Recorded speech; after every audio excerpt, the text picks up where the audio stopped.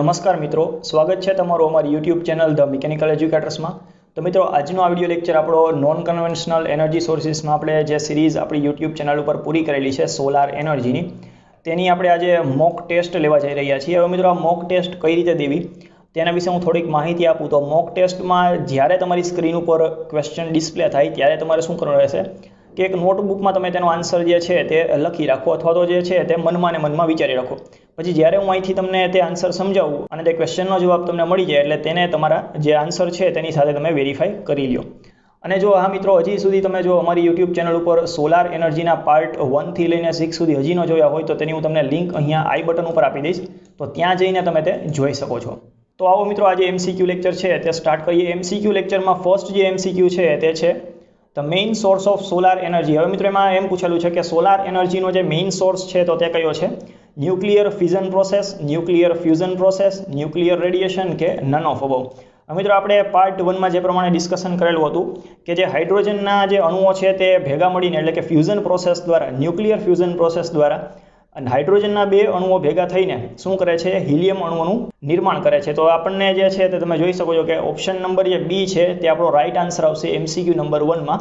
Nuclear fusion process દ્વારા જે છે તે આપણને સોલાર એનર્જી મળે છે. ત્યારબાદ આપણે એમસીક્યુ નંબર 2ની વાત કરીએ તો એમસીક્યુ નંબર 2માં તમે જોઈ શકો છો સોલાર એનર્જી ઇઝ રિસ્પોન્સિબલ. હવે મિત્રો, સોલાર એનર્જી અર્થ ઉપર કયા કયા જે છે તે ફેક્ટર માટે રિસ્પોન્સિબલ છે? તો નીચે તમને ઓપ્શન આપેલા છે કે circulation of global air masses. હવે મિત્રો, આપણે પાર્ટ 1માં જે પ્રમાણે ડિસ્કશન કરેલું હતું કે સોલાર એનર્જીના કારણે ગ્લોબલ એર માસનું જે છે તે સર્ક્યુલેશન પોસિબલ બને છે અર્થ ઉપર. ત્યારબાદ જે હાઇડ્રોલોજિકલ સાયકલ છે તે પણ સોલાર એનર્જીને જ આભારી છે. ત્યારબાદ આપણે વાત કરીએ ઓશિયન કરન્ટ્સની, તો તે પણ સોલાર એનર્જીને જ આભારી છે. તો આ ત્રણ ફેક્ટર જો સાચા હોય તો ઓપ્શન નંબર જે ડી છે ઓલ ઓફ અબો તે આપણો રાઇટ આન્સર આવશે. Option number D is the right answer four MCQ number 2. ત્યારબાદ આપણે વાત કરીએ કે MCQ number 3ની what is the approximate temperature of Sons surface, એટલે કે સૂર્યની સપાટી પરનું એપ્રોક્સિમેટ તાપમાન કેટલું છે? નીચે ઓપ્શન આપેલા છે 5500 kelvin, 6000 kelvin, 5770 kelvin and 7000 kelvin. તો આપણે પાર્ટ 1માં ઓલરેડી જોયેલું હતું કે સૂર્યની સપાટીનું તાપમાન એપ્રોક્સિમેટ ઓપ્શન નંબર સી જે છે 5770 કેલ્વિન જેટલું તમને જોવા મળે છે. તો option number she is the right answer four MCQ number 3. ત્યારબાદ આપણે વાત કરી લઈએ કે MCQ number 4ની. MCQ number 4માં N angle suspended on earth surface by son when it is at mean distance. હવે સૂર્ય જ્યારે પૃથ્વી સાથે મીન ડિસ્ટન્સમાં હોય છે ત્યારે તે કેટલો એંગલ સબસ્ટેન્ડ કરે છે અર્થની સપાટી ઉપર? તો તમે તે જોઈ શકો છો કે તેમાં તમને ઓપ્શન આપેલા છે 52 degree, 5.2 degree, option number she is 0.52 degree અને option number D is 0.052 degree. તો આપણે પાર્ટ 1માં જ મિત્રો ડિસ્કશન કરેલું છે. તો પાર્ટ 1 પ્રમાણે તમે જોવા જાઓ તો ઓપ્શન નંબર જે સી છે 0.52 ડિગ્રી જેટલો એંગલ જે છે તે સૂર્ય સબસ્ટેન્ડ કરે છે અર્થની સપાટી ઉપર જ્યારે તે મીન ડિસ્ટન્સ ઉપર હોય છે પૃથ્વીથી ત્યારે. તો ઓપ્શન નંબર જે સી છે તે આપણો રાઇટ આન્સર આવશે એમસીક્યુ નંબર 4માં. ત્યારબાદ આપણે મિત્રો એમસીક્યુ નંબર 5 તરફ આગળ વધીએ. એમસીક્યુ નંબર 5માં તમે જોઈ શકો છો વેલ્યુ ઓફ સોલાર કોન્સ્ટન્ટ. હવે મિત્રો, સોલાર કોન્સ્ટન્ટની વેલ્યુ આપેલી છે.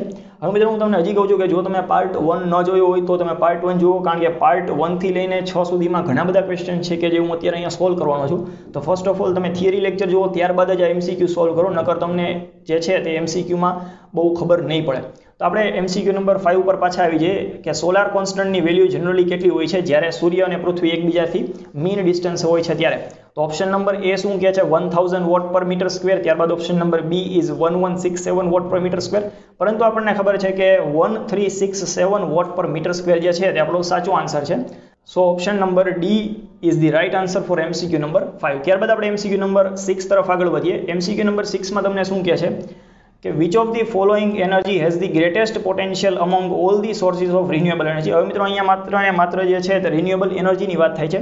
તો રિન્યુએબલ એનર્જીમાંથી જે સૌથી વધારે કઈ એનર્જી પાસે પોટેન્શિયલ વધારે છે?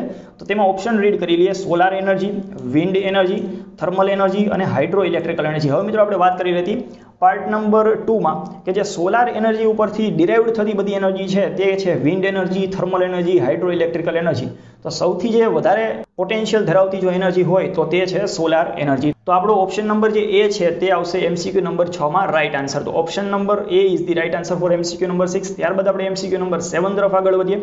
MCQ નંબર 7 જે છે તે તમે જોઈ શકો છો. What is the total amount of solar energy received by the earth on the atmosphere. હવે અર્થના એટમોસ્ફિયરમાં સૂર્ય દ્વારા કેટલી જે એનર્જી છે તે ઇમ્પાર્ટ કરવામાં આવે છે, તો તેનું ટોટલ અમાઉન્ટ કેટલું છે. તો મિત્રો આ MCQ છે તે તમારે એક ડેટા ટાઈપ છે કે ડેટા તમારે યાદ રાખવો પડશે. તો આ ડેટાને યાદ રાખવા માટે તમને હું ડાયરેક્ટલી રાઈટ આન્સર આપું છું કે જે ઓપ્શન નંબર એ છે 3.8 into 1024 જૂલ પર યર જે છે એટલી એનર્જી તમને પૃથ્વી ઉપર સૂર્ય દ્વારા મોકલવામાં આવે છે. ત્યારબાદ આપણે MCQ નંબર 8 ની વાત કરીએ. MCQ નંબર 8 માં તમે જોઈ શકો છો in vote form is solar energy is radiated from the sun. એટલે કે સોલાર એનર્જી જે સનમાંથી રેડિએટ થાય છે તેનું જે મુખ્યત્વે કયું ફોર્મ હોય છે. હવે તેમાં આપણે option first of all read કરીએ કે અલ્ટ્રાવાયોલેટ રેડિયેશન છે. ઓપ્શન નંબર બી એવું કે છે ઇન્ફ્રારેડ રેડિયેશન છે. ત્યારબાદ ઓપ્શન નંબર સી એવું કે છે ઇલેક્ટ્રોમેગ્નેટિક રેડિયેશન છે કે ઓપ્શન નંબર ડી એવું કે છે ટ્રાન્સવર્સ રેડિયેશન છે. તો MCQ નંબર 8 માં જે આપણો રાઈટ આન્સર આવશે તે આવશે ઓપ્શન નંબર બી ઇન્ફ્રારેડ રેડિયેશન છે.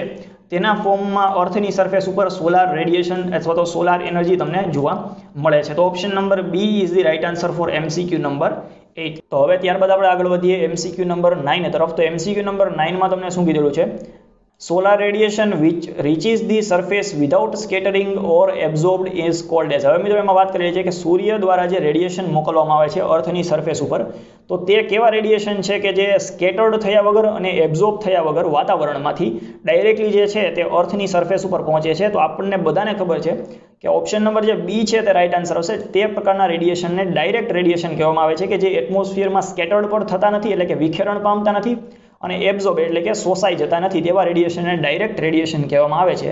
તો option number B is the right answer four MCQ number 9. ત્યારબાદ આપણે વાત કરીએ MCQ નંબર 10 ની. તો MCQ નંબર 10 માં તમે જોઈ શકો છો the scattered solar radiation is called. એટલે કે વિખેરણ પામતા સોલાર રેડિયેશનને કયા નામેથી ઓળખવામાં આવે છે.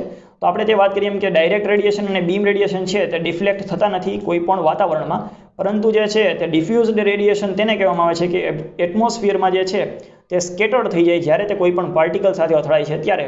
તો આ પ્રકારના રેડિયેશન એટલે કે સ્કેટર્ડ સોલાર રેડિયેશનને ડિફ્યુઝડ રેડિયેશનના નામે પણ ઓળખાય છે. તો MCQ નંબર 10 માં જે છે તે ઓપ્શન નંબર સી સાચો આન્સર આવશે. તો મિત્રો ત્યારબાદ આપણે આગળ વધીએ MCQ નંબર 11 તરફ. MCQ નંબર 11 જે છે તે ઇક્વેશન બેઝડ MCQ છે.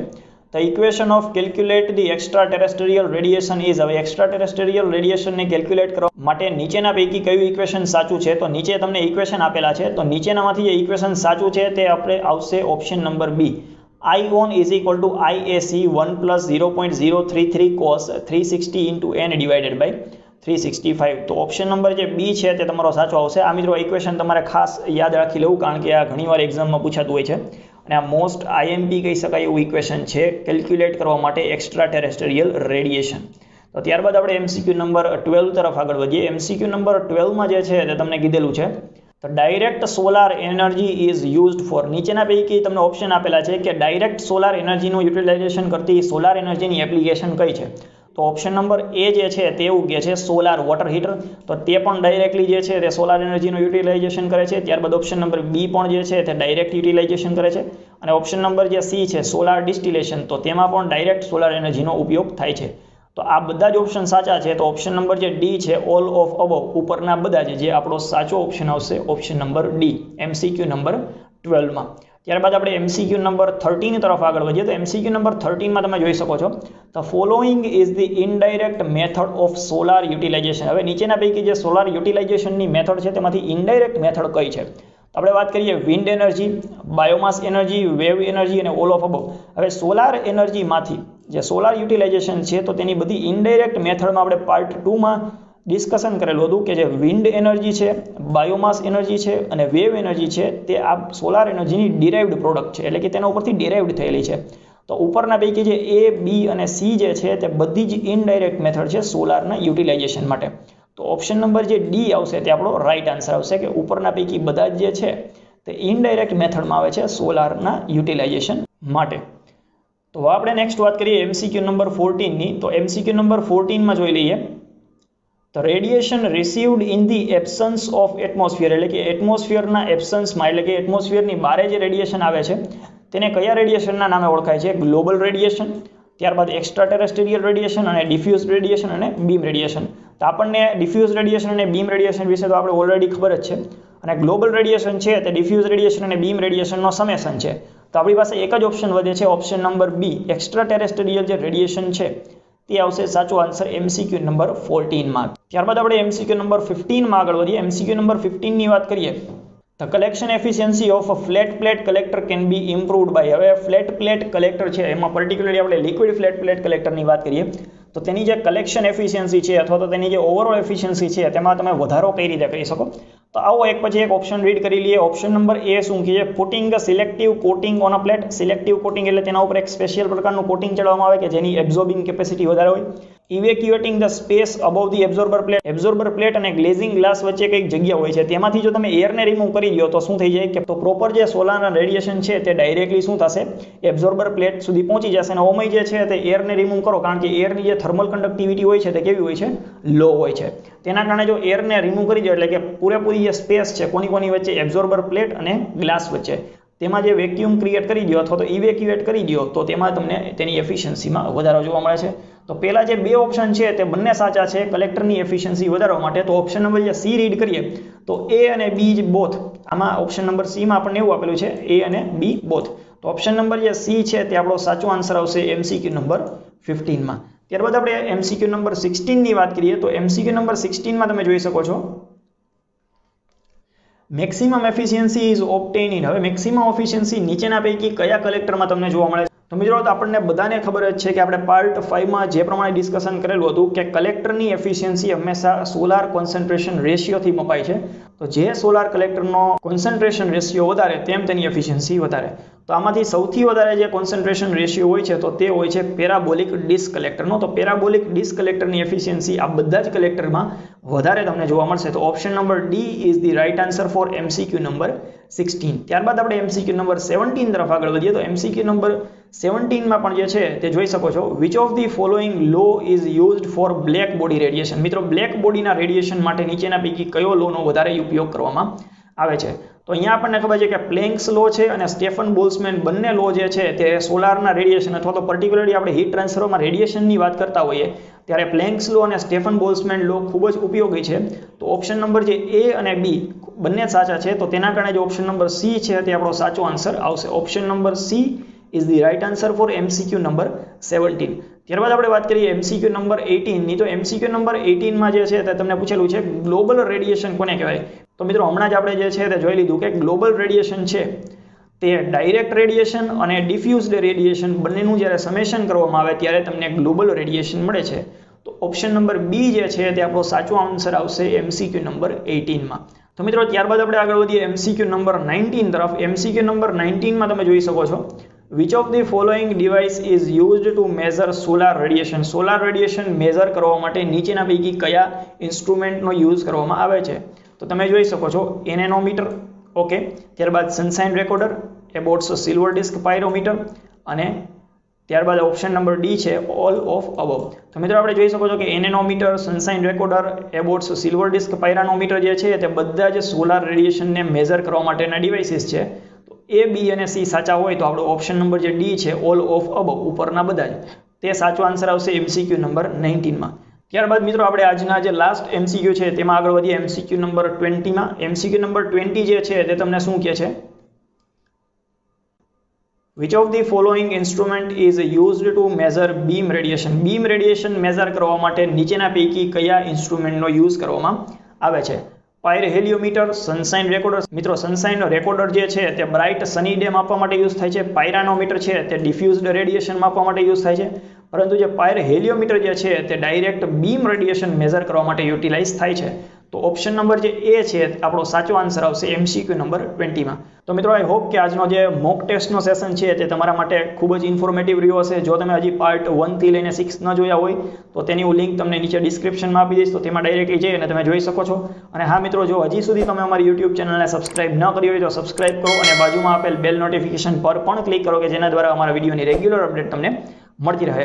અને જો તમે ટેલિગ્રામ ચેનલને હજી સુધી સબસ્ક્રાઇબ ન કરી હોય તો ટેલિગ્રામ ચેનલની હું તમને લિંક અહીંયા ડિસ્ક્રિપ્શનમાં આપી દઈશ, તો તેના ઉપર ક્લિક કરી અને તમે ડાયરેક્ટલી ટેલિગ્રામ ચેનલની લિંકમાં જોઈન થઈ શકો છો. Thank you very much for watching this video.